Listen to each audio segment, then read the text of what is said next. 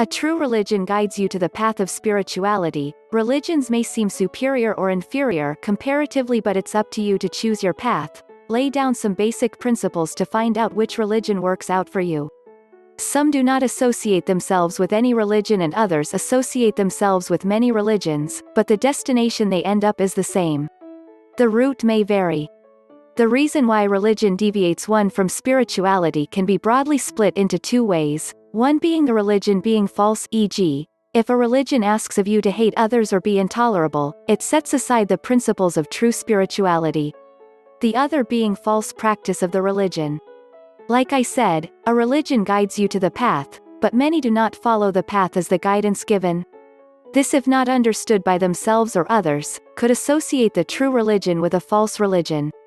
Ultimately, your question has both a yes and a no. No, a true religion does not drive people away from spirituality. Yes, current false religions and false practices do drive people from spirituality.